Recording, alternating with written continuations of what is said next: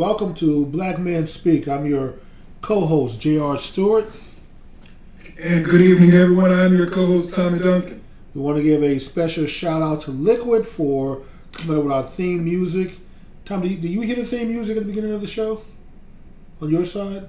Lightly. Okay. So yeah, we want to give a shout out to big thanks to Liquid for coming up with our theme music. So anyway, Tom, let's get started. Before we do, we want to also ask that you subscribe, that you share, and you and like our channel and our videos. Please help us spread the word. We're trying to grow the channel, and if we can pick up 100 likes tonight, it would be great.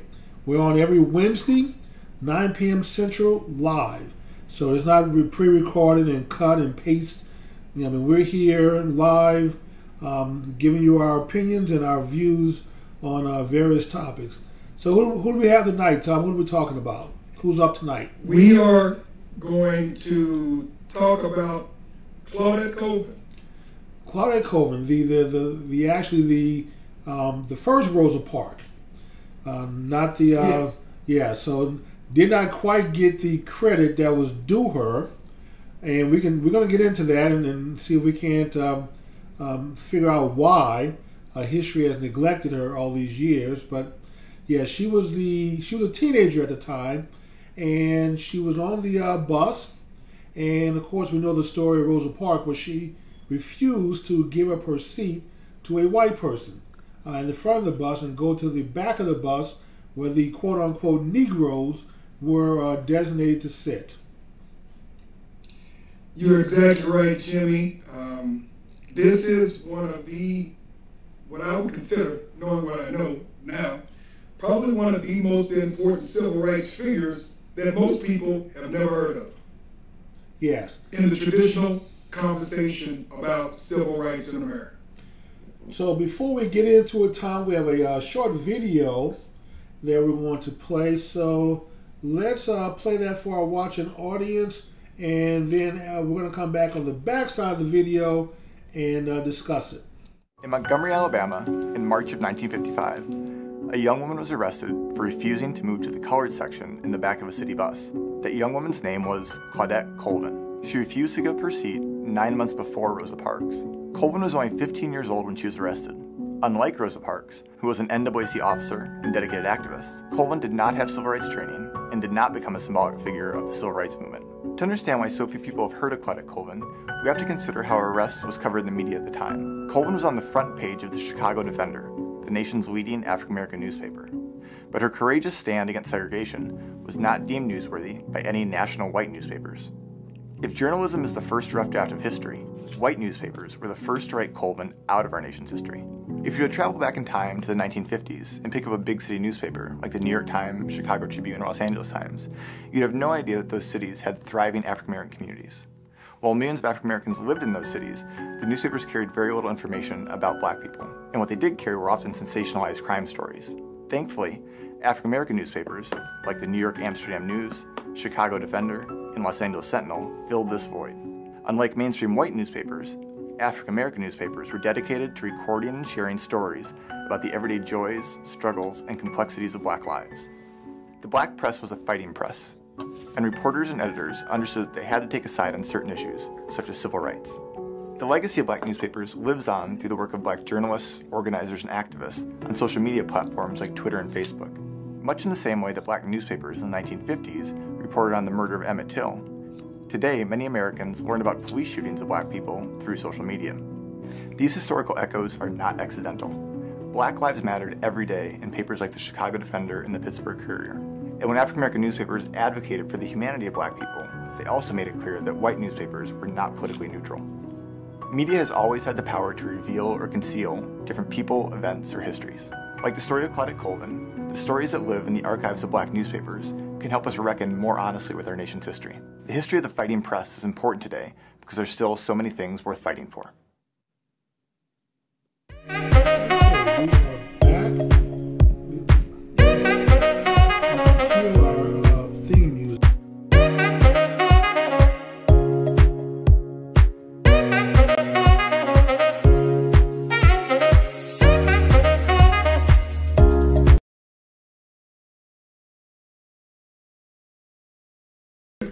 And so that was a short video on Miss Claudette and the story. And basically that was a piece from, I believe, Arizona State University, really talking more about how the press neglected to cover the story and how they shaped the conscience by underreporting black news. And basically pointing out the importance of having black newspapers. I'm not sure we have any more black newspapers these days, other than things that you find in, I guess, laundromats or small stores or small restaurants, little black publications. But I don't necessarily call those a newspaper. Well, we do have local newspapers in several cities, but to your point, in terms of national publications, maybe beyond the publication by the Nation of Islam. I think it was called Muhammad Speaks. I've forgotten what it's called now. I'm not aware that we have too many national publications that focus solely on the black community in print. Obviously, we have a lot of digital, I wouldn't call them papers, but we have digital platforms that we're using to convey the news that's going on, not just in our country, but around the world. Okay, let's get back to Miss Claudette. A teenager, back at this time, late 50s, maybe early 60s. What year was it? Do you know? 1955. Okay, the mid-50s then. And this was a time that it was still, wasn't, still a time when the Klan was still running wild, and, black people still were not totally free at that time, and you could certainly, run the risk of white retaliation without any repercussions for them, but certainly could be harmful to you. So for her to refuse to give up her seat to a white person at that point, I could just imagine that that there were many who thought, well, maybe she was, one, out of her place, and two, stepped out of the bounds of society. And certainly, I'm surprised there wasn't any backlash against her, no pun intended, to punish her in some way or to send a message. Well, you bring up a very good point. First, you have to consider you're in Alabama, and we talk about Alabama then, not extremely far off now, but Alabama was the hotbed of racial segregation in the United States. Let's just say in the South, and Alabama was a definite card-carrying member with plenty of characters who were driving for segregation now, segregation tomorrow, and segregation forever. But as it pertains to Ms. Claudette Colvin, one of the things that strikes me so much after doing a little research about her story is that this was a 15-year-old student, a young lady, who was on a segregated bus at the time, and she was in the so-called black section of the bus, but because a white woman came on the bus and there weren't any seats in the white section, to give your seat up, yes. The law, the customs at that time said, you got to get up and you got to make room for this woman because she's white, and she decided no. Well, you know what? We know that when Rosa Parks, demonstrated her social disobedience to oppose the law, that was pretty much planned for her to do it. I mean, they knew quite well that she was going to do it. She was going to be arrested, and that was part of the plan. But when Miss Claudette did it, she was just tired. She was just fed up that she wasn't going to take it anymore at 15. You're right. This was not played. This was not staged. This was not planned. She was sitting in an area where she was supposed to be sitting until the seats ran out and a white woman got on the bus, and the bus driver told her she needed to get up. And the interesting thing about this, Jimmy, is that there were 3 other women who got up and moved. There was a lady an adult woman who was sitting next to her on the bus, and when they told him to move, she said, no, I'm not getting up. And Claudette Colvin said, you know what, I'm not either. And so the bus driver told, a guy in the back, a gentleman, by the way, said, you know what, you need to move back so they can find some place to sit so we can get this white lady seated. Well, the lady who was pregnant, the woman who was pregnant got up and left. But Claudette Colvin did not. She decided, you know what, I'm not moving. And she made a very interesting statement. She said, you know what, it was like Harriet Tubman was holding down one shoulder and Sojourner Truth was holding down the other one. I had been studying about, fighting for your rights, and something would not let me get up. And that was the beginning. Well, sometimes, Tom, by sitting down, you're actually standing up, and she certainly demonstrated that with her action. Like I said, I was quite impressed by reading her story. Now, I'd heard about her years ago in an article that I'd read, and I didn't pay much attention to it at the time. But I did read the article, and I just sort of filed it away until about a week or so ago, you and I started talking about it. I think that you may have run across the story someplace because you mentioned it, and that sort of allowed me to to draw on my memory, like, hey, I remember that story. I remember hearing about her, or at least reading about her, but she is definitely someone, Tom, that I'm not going to necessarily say have been wrong, but she certainly has not gotten the credit that's due her by the history books. She should certainly be mentioned a lot more when we do our 1 month of Black History in February, and somewhere between slavery and civil rights, Miss Claudia should be mentioned somewhere. You're right, and I think it is unfortunate that her courage and her defiance of a law that was on the books, but that was wrong, she decided to stand up to.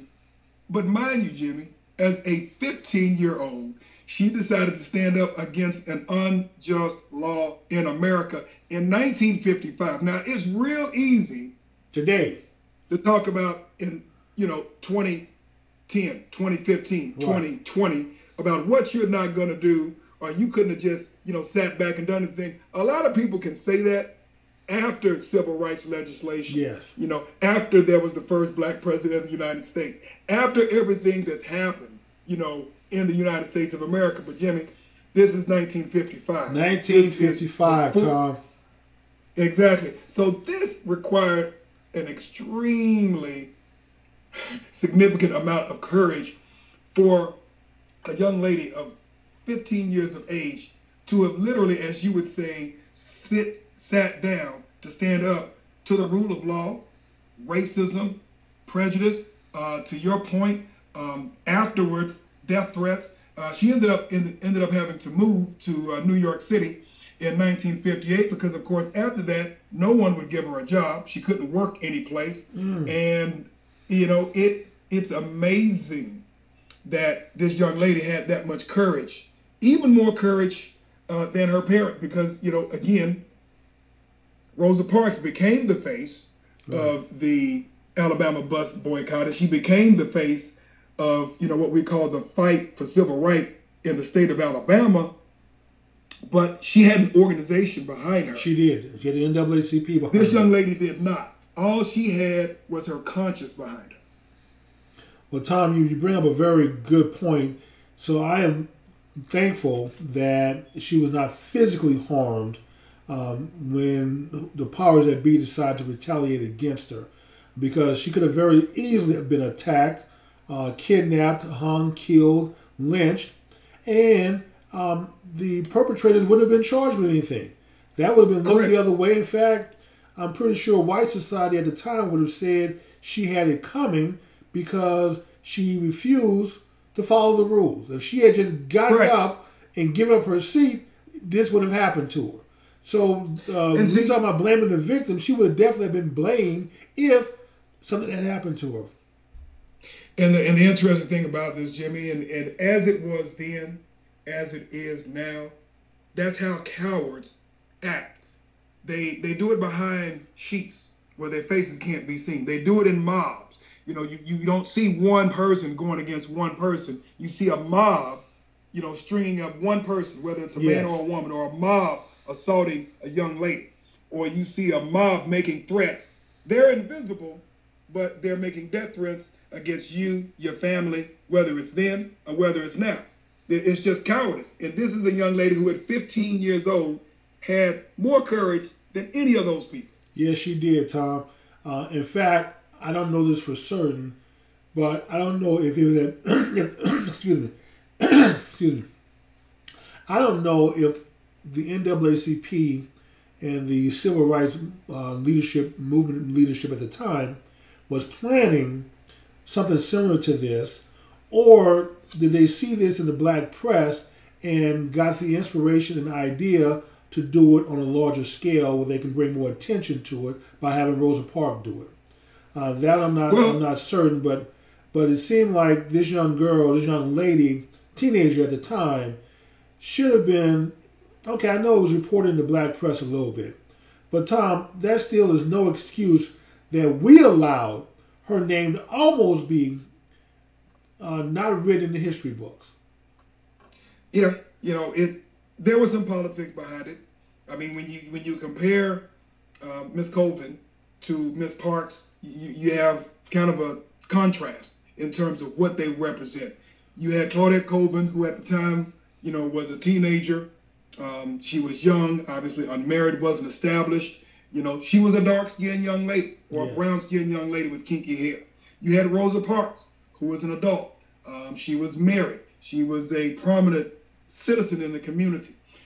She was well thought of by the mainstream community. She had fair skin, and she looked like what Jimmy was called a more acceptable black person that they could build around, that would be more palatable by not just the black community, but by mainstream America as well in this fight for civil rights in Montgomery that built the foundation around the Montgomery bus boycott. So there was definitely some politics involved with this.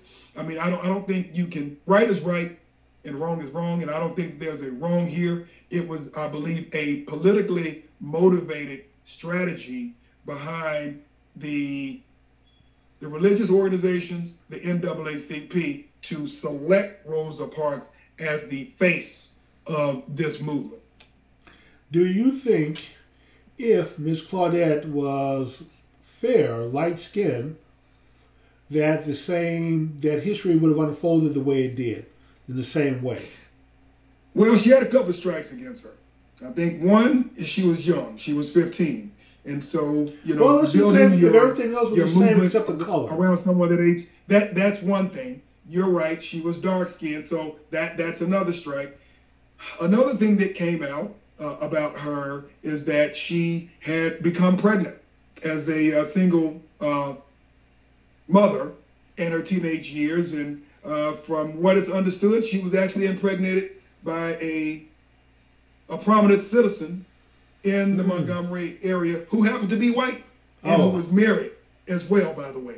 So there was a lot of dynamics going on in terms of their decision, who they made the face of this movement. Well, I understand that, but I'm just saying, with all things being equal, if the color of her skin had been 3 or 4 shades lighter, would history have unfolded the same way? Maybe, but I think she still had other strikes against her. Even with the strikes, but I do believe, Jimmy, then as in today, she would have been more digestible. It's sad, it is unfortunate, but it's the truth. Well, I mean, today there is no shame whatsoever in having a child outside of wedlock, and back then in the 50s. That was still a serious strike against you for a young lady. And especially to be knocked up by a white person who's married. So you're really just a side chick. I wouldn't even call you the mistress. Because, mistresses at least have a status. Some status and some rights, I guess, within the dynamic of a relationship. But when you're the side chick who's totally being kept in the dark, behind scenes, then that's a whole different thing. So Zach, I see where that could have been problematic at that time trying to make her the face of your movement with this going on. You're right, because it was a credibility issue, but at the end of the day, it doesn't take away from what she did, from what she represented, the courage that she exhibited, and what she meant to the movement, not just in the state of Alabama, not just in Montgomery, but throughout the country. Because what we also have to remember is that it was the federal case that started with her and 4 other plaintiffs that ended up getting approved by the U.S. Supreme Court that the segregation laws in public busing was unconstitutional. Yes. And even beside everything else, it was that case, the federal case, which was being basically driven by Fred Gray, who was an attorney for the Montgomery Improvement Association, Browder versus Gale, that challenged busing segregation in Montgomery, that ultimately ended segregation in Alabama, also brought to a conclusion the Montgomery bus boycott. Because, what most people didn't realize is that Rosa Parks' case was basically being tied up in the state courts. Now, you have to understand that people were boycotting the busing system for over a year. And the question is, how long would they have been able to carry that on, depending on how long that case was going to take. That is the Rosa Parks case. But this case is what officially ended busing segregation in Montgomery and the state of Alabama. One of probably the most important cases nationwide, that we're not aware of was driven by this young lady and 4 other plaintiffs. Ended nationwide. So that ruling didn't just affect Alabama; it affected any place in America where this practice was being conducted. So, so it had national implications. And another reason, Tom, that we should have done more. Now, I don't know. I think you mentioned to me that you think that maybe there was a street named after her in New York, but yes, she should certainly be mentioned in the Black History museums, and we should certainly, we're doing our part to bring awareness, to her, what she did and the contribution she made for all of us and the sacrifice. But more should certainly be done. So, and we just can't let people who paid a down payment for our benefit to be reaped in the future. Once again, we talk about people making sacrifices at that time, only to see the reward being reaped by future generations. That takes a great deal of courage for someone to do that, especially when there's nothing in it for them but heartache and pain. Look what she had to suffer through. If someone had told her that this was gonna be the way it turned out, the immediate future of her not being able to find a job, her having to leave her home, leave the people, friends and family to go relocate in another city, or hopefully you're not recognized and no one knows you, in order to get a fresh start, she may have rethought the decision back then, but I'm glad she didn't. I'm glad she stood up for what she thought was the right thing to do, which was, and we need more young people who have that type of courage to stand up to, even today, against what is socially wrong. Stop going along with the crowd just to get along. Correct. And a lot of people, we look back at things and we glamorize it. I'm glad you brought up that point because, she herself, this happened in 1955. The case was finally, or I guess I would say busing segregation was struck down in late 1956 by the U.S. Supreme Court. 2 years later, in 1958, she ended up relocating to New York City to live with family because she couldn't, find a job or do anything to take care of herself. And so she ended up relocating to New York City and ended up becoming a nurse's aide and did that for several years and taking care of herself and her son. She had 2 sons, by the way. And what most people don't know, Rosa Parks herself, she ended up having to relocate for the same reasons to Detroit in 1957 because, of course, no one would hire her. She couldn't find a job. She ended up relocating to Detroit in 1957 to start afresh because, of course, of the attacks of the cowards in Alabama at that time. Yeah, very, very sad. Okay, with the few minutes we have left, Tom, we've added a couple of new books to our book list. I'm just going to read down the list. We have the Miseducation of the Negro by Carter G. Woodson. We have Their Eyes Are Watching God by Zora Neale Hurston. Malcolm X by Alex Haley. Uncle Tom's Children by Richard Wright. We have Oxford Tales, one of my favorites, by Charles Johnson. Before the Mayflower by Lerone Bennett. Souls on Ice by Eldridge Cleaver. From the Balder Files by Anthony Browder. I'm sorry, I pronounced his name wrong. The Browder Files, yes. And then Invisible Man by Ralph Ellison. So we will be expanding the list, and of course, our top 100 is not going to fit on the screen. So when we get to the end here, we'll just scroll everything down as we add new books. And of course, I'm hoping that you guys recognize the guests that we've had on this year and talked about. We have Madam C.J. Walker. Excuse me, I got something in my throat tonight, so I apologize.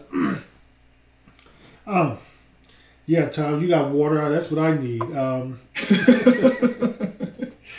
You gotta keep your glass of water on you, man. Yes, unfortunately, my glass is empty here, so I'll keep that in mind for next time. But anyway, we'll keep listing our featured guests that we speak about and the books that we recommend. We certainly encourage you to go out and read the books. These are the books that we have read and we highly recommend. And eventually we're going to come up with our top 100 books that we think all black people should read in their lifetime. And I'd like to, add my one book for this week. They Came Before Columbus by Ivan Van Sertima. Okay, we'll get that added to the list. That'll be on next week's show.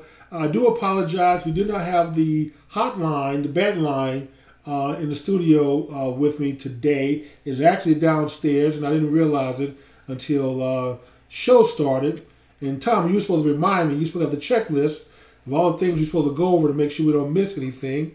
And you didn't mention the phone for the call-in line. But next week, please, if you're interested in participating in the show with us, the number is listed here, 972-497-2280. Once again, the show is live at 9 p.m. Central Time every Wednesday. We are here, and Tom, do you know who we have next week? Is it for the next person on our top 100 list, or do we have a topic for next week?